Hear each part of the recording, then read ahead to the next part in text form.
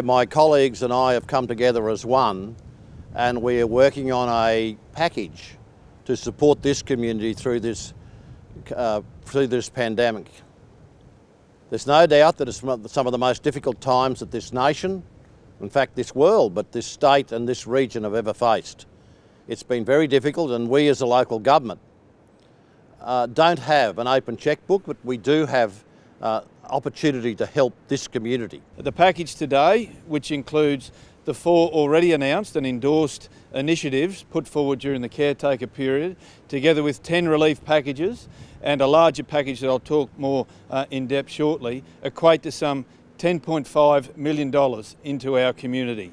And that may well be seen as more of a social responsibility that this council is given rather than economic, because it is all about relief, this package. So of the $10.5 million, or just over $10.5 million, there's some $8.7 million by way of a rate relief, or relief package if you like. And that will be distributed by way of whether it's a current water rate that hasn't been paid yet, or anything owing to council. So at the next rates, if water rates have already paid, then that resident will get the benefit from the rates when they come due next time.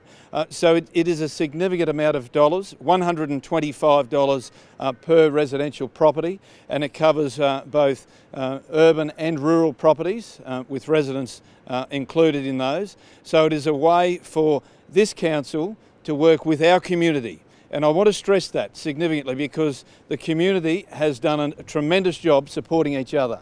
So council now has stepped up to the mark, working with the community, listening to the desires and wants of the community, but for immediate action. And that's important. This is immediate action in the current 2019-2020 budget.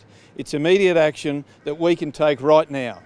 And we'll certainly work on other measures during deliberations for the 2020-2021 budget, and I'm sure there'll be future announcements from the Mayor in relation to that. The budget implications today are over $10 million, but in saying that, there will be many other projects that will be put on the table in the next month that will certainly explode that figure well beyond the $10 million mark. Stage 2 will begin on almost immediately. I'll certainly be talking to the senior staff today about bringing forward a report on the shovel-ready projects across this region. Now, there will be very many, and it'll be up to council to find out the best ones they can do. Hopefully, we get an understanding that a lot of this money will stay in this region.